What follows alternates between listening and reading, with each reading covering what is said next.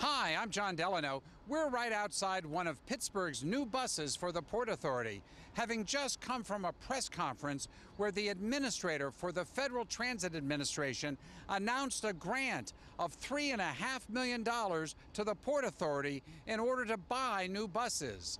So what will these buses be all about? I'll have that story coming up on KDKA. We also asked about something called BRT, Bus Rapid Transit. The Port Authority has asked for $100 million for this special program. Again, we'll tell you what the administrator had to say about that funding coming up on KDKA-TV at 6.